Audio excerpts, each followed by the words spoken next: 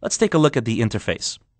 Motion has two different types of palettes here. You have a utility palette which contains your file browser, your library, your inspector, and if you go into each of these, you'll find that there are existing elements that you can use here in the inspector. There are some subcategories like properties, behaviors, filters, and objects. And if you have the media selected, you'll also have a media tab inside of the inspector.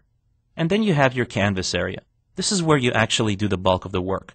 Now, these aren't the only windows. There are other elements here, like project, which gives you a layer view, a media tab, which allows you to see the media that's being used and select it for inspection, and, of course, an audio tab.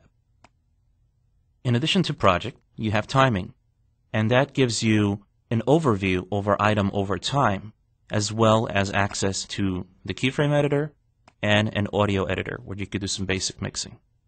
Let's close that. I'm going to be bringing these things up and hiding them by doing a gesture. If I draw this N looking like character, let me draw it on white so you can see it. That will bring and hide my timing element. If I draw Z, that will show me my project view. Just a few of the basic gestures. You'll see more. If I draw something up like that, you'll see this little dashboard, which is kind of disappearing there. There's nothing in there yet, but I'll talk about that when that comes up.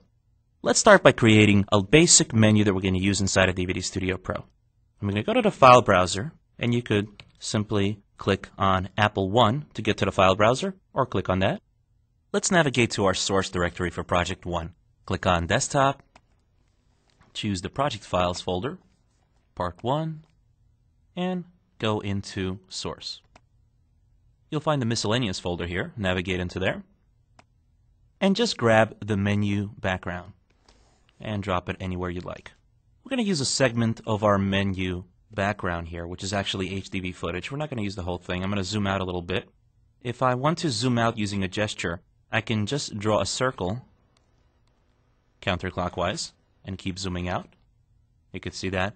That's the actual size of our HD footage, and we're just going to be using a small segment of that.